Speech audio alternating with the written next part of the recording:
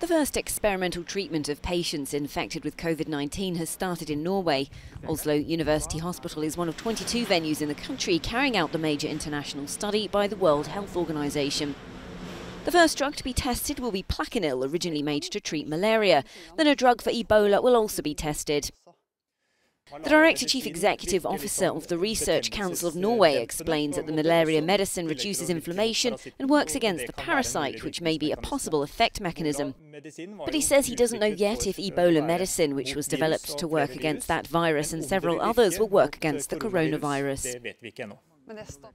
The Institute of Public Health believes that the research could be very important in the fight against Covid-19.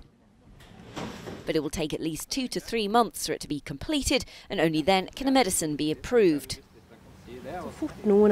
As soon as any of these hospitals or countries get the confirmation that one of these medications is effective, we will stop the study and offer it to everybody.